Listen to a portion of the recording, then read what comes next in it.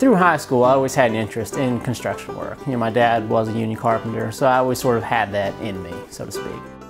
Before I was out of high school, it was sort of an early interest of mine to be a self-employed woodworker, craftsperson, and so that started about 16 years old.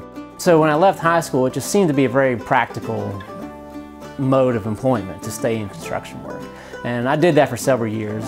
Like I mentioned, that led to an opportunity to do some work at Jeff Fetty's shop in Spencer. Before I knew it, he had held on to me for about 3 years. He thought that as a young craftsperson, as someone that was good with my hands, he could teach me, you know, to be a blacksmith.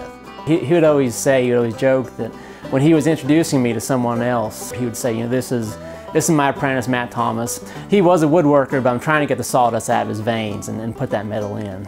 It seems as though he didn't get all of it out, because now I just have both floating around, doing wood and metal together.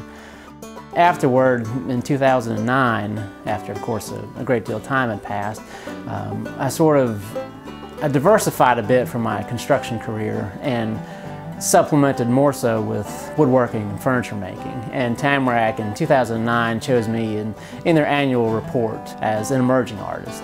The Tamarack Foundation was always supportive of Jeff Fetty and his desire to introduce young craftspeople to the trade.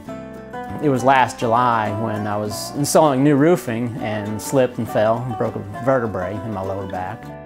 And as I was able to regain my mobility, I realized that you know, here at home I had this large wood shop to work in. I had a good product that I believed in, that I knew needed some adjustment, needed some tweaking, needed some help.